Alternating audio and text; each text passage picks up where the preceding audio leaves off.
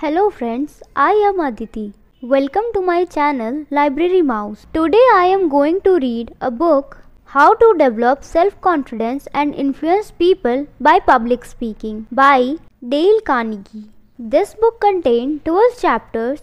Let's continue with Chapter 1. First, start with a strong and persistent desire.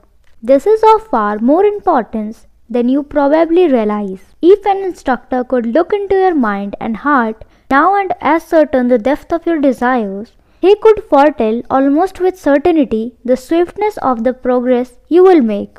If your desire is pale and flabby, your achievements will also take on that hue and consistency. But if you go after your subject with persistence and with the energy of a bulldog after a cat, nothing underneath the Milky Way will defeat you. Therefore, arouse your enthusiasm for this self-study. Enumerate its benefits. Think of what additional self-confidence and the ability to talk more conventionally in public will mean to you. Think of what it may mean and what it ought to mean in dollars and cents.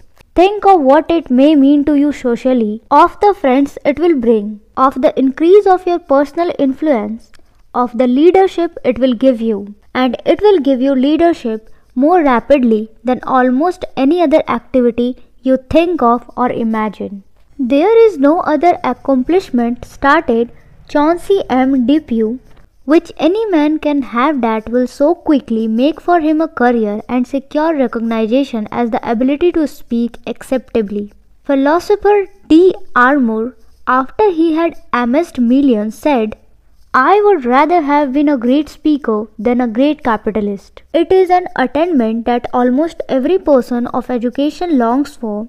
After Andrew Carnegie's death, there was found among his papers a plan for his life drawn up when he was 33 years of age. He then felt that in 2 more years he could so arrange his business as to have an annual income of 50,000. So he proposed to retire at 35, go to Oxford and get a thorough education and pay special attention to speaking in public. Think of the glow of satisfaction and pleasure that will occur from the exercise of this new power. The author has travelled around over no small part of the world and has had many and varied experiences. But for downright and lasting inward satisfaction, he knows of few things that will compare to standing before an audience and making men think your thoughts after you. It will give you a sense of strength, a feeling of power. It will appeal to your pride of personal accomplishment. It will set you off from and raise you above your fellow men. There is magic in it and a never to be forgotten thrill. 2 minutes before I began, a speaker confessed, "I would rather be whipped than start. But 2 minutes before I finish, I would rather be shot than stop." In every effort, some men grow faint-hearted and fall by the wayside. So you should keep thinking of what this skill will mean to you until your desire is white hot. You should start this program with an enthusiasm that will carry you through trumpet to the end. Set aside one certain night of the week for the reading of these chapters. In short, make it as easy as possible to go ahead. Make it as difficult as possible to reread. When Julius Caesar sailed over the channel from Gaul and landed with the legions on what is now England, what did he do to ensure the success of his arms? A very clear thing. He halted his soldiers on the chalk cliff of Dover and looking down over the waves 200 feet below. They saw red tongues of fire consume every ship in which they had crossed. In the enemy's country, with the last link with the continent gone, the last means to retreating burned, there was but one thing left from them to do, to advance, to conquer. That is precisely what they did. Such was the spirit of the immortal Caesar. Why not make it yours too? In this war, to exterminate any foolish fear of audience. Point number 2. Know thoroughly what you are going to talk about. Unless a person has thought out and planned his talk and know what he is going to say, he can't feel very comfortable when he faces his auditors. He is like the blind leading the blind. Under such circumstances, your speaker ought to be self-conscious, ought to be feel repentant, ought to be ashamed of his negligence. I was elected to the legislature in the fall of 1881. Teddy Roosevelt wrote in his autobiography, and found myself the youngest man in that body. Like all young men and inexperienced members, I had considerable difficulty in teaching myself to speak. I profited much by the advice of a hard-headed old countryman who was unconsciously paraphrasing the Duke of Wellington, who was himself doubtless paraphrasing somebody else. The advice ran, "Don't speak until you are sure you have something to say and know just what it is. Then say it and sit down." This hard-headed old countryman ought to have told Roosevelt of another aid in overcoming nervousness. He ought to have added, "It will help you to throw off embarrassment if you can find something to do before an audience. If you can exhibit something, write a word on the blackboard, or point out a spot on the map, or move a table, or throw open a window, or sift some books and papers. Any physical action with a purpose behind it may help you to feel more at home." True, it is not always easy to find an excuse for doing such things, but there is the suggestion. Use it if you can, but use it the first few times only. A baby does not cling to chairs after it once learns to walk. Point number 3. Act confident. One of the most famous psychologists that America had produced, Professor William James, wrote as follows: "Action seems to follow feeling, but really action and feeling go together. And by regulating the action, which is under the more direct control of the will, we can indirectly regulate the feeling, which is not.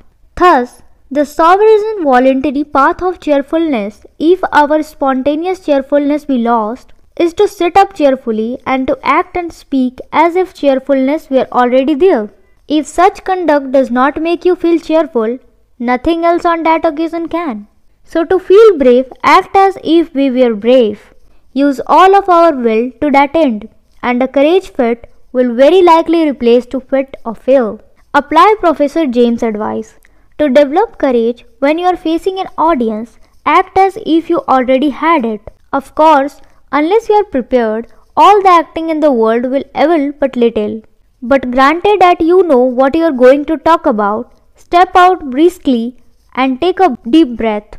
In fact, breathe deeply for 30 seconds before you ever face your audience. The increased supply of oxygen will buoy you up and give you courage. The great tenor Jean de Rizki used to say that when you had your breath so you could sit on it, nervousness vanished. In every age, in every clime, men have always admired courage. So no matter how your heart may be pounding inside, stride forth bravely, stand still, and act as if you loved it. Draw yourself up to your full height. Look your audience straight in the eyes and begin to talk as confidently as if every one of them owed you money. Imagine that they do. Imagine that they have assembled there to beg you for an extension of credit. The psychological effect on you will be beneficial. Do not nervously button and unbutton your coat. Play with your beads or fumble with your hands. If you must make nervous movements, place your hands behind your back and twist your fingers there where no one can see the performance, or wiggle your toes. As a general rule, it is bad for a speaker to hide behind furniture, but it may give you a little courage the first few times to stand behind a table or chair and to grip them tightly, or hold a coin firmly in the palm of your hand. How did Teddy Roosevelt develop his characteristics courage and self-reliance? Was he endowed by nature with a venturesome and daring spirit? Not at all. Having been a rather sickly and awkward boy, he confessed in his autobiography, "I was as a young man at first both nervous and distrustful of my own prowess. I had to train myself painfully and laboriously, not merely as regards my body, but as regards my soul and spirit." Fortunately, he has told us how he achieved the transformation. When a boy, he writes, "I read a passage in one of Merritt's books which always impressed me. In this passage, the captain of some small British man of war is explaining to the hero how to acquire the quality of fearlessness. He says that at the outset almost every man is frightened when he goes into action, but that the course to follow is for the man to keep such a grip on himself that he can act just as if we are not frightened. After this is kept up long enough, it changes from pretense to reality, and the man does in very fact become fearless by sheer dint of practicing fearlessness when he does not feel it.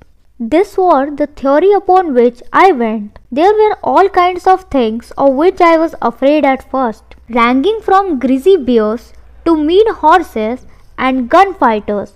But by acting as if I was not afraid, I gradually changed to be afraid. Most men can have the same experience if they choose. You can have that very experience too, if you wish. In war, said Marshal Ford, the best defensive is an offensive. So take the offensive against your fears. Go out to meet them, battle them, conquer them by sheer boldness at every opportunity. Have a message and then think of yourself as a Western Union boy instructed to deliver it. We pay slight attention to the boy. It is the telegram that we want. The message, that is the thing. Keep your mind on it, keep your heart in it. Know it like the back of your hand. Believe it feelingly. Then talk as if you were determined to say it. Do that, and the chances are 10 to 1 that you will soon be master of the occasion and master of yourself. Point number 4. Practice, practice and practice. The last point we have to make here is emphatically the most important. Even though you forgot everything you have read so far, to remember this, the first way, the last way, the never failing way to develop self-confidence in speaking is to speak. Really, the whole matter finally simmers down to but one essential: practice, practice, practice. That is the sine qua non of it all, the without which not. Any beginner, born Roosevelt, is aptitude to have buck fever. Buck fever means a state of intense nervousness, excitement, which may be entirely divorced, and timidity. It may affect a man the first time he has to speak to a large audience, just as it may affect him the first time he sees a buck or goes into battle. What such a man needs is not courage, but never control, cool-headedness. This he can get only by actual practice. He must, by custom and repeated exercise of self-mastery, get his nerves thoroughly under control. This is largely a matter of habit, in the sense of repeated effort and repeated exercise of willpower. If the man has the right stuff in him, he will grow stronger and stronger with each exercise of it. You want to get rid of your audience fear? Let us see what causes it. Fear is begotten of ignorance and uncertainty, says Professor Robinson in The Mind in the Making. To put it another way, it is the result of a lack of confidence. And what causes that? It is the result of not knowing what you can really do. And not knowing what you can do is caused by lack of experience. When you get a record of successful experience behind you, your fears will vanish. They will melt like night mist under the glare of a July sun. One thing is certain, the accepted way to learn to swim is to plunge into the water. You have been reading this book long enough. Why not toss it aside now and get busy with the real work in hand? Choose your subject, preferably one on which you have some knowledge, and construct a 3-minute talk. Practice the talk by yourself a number of times. Then give it, if possible, to the group for whom it is intended or before a group of friends, putting into the effort all your force and power. In next video, we will continue this. Thank you so much for listening it, and I hope it is understandable to you. If you enjoy watching my videos, do like, subscribe and share with your family and friends. Thank you.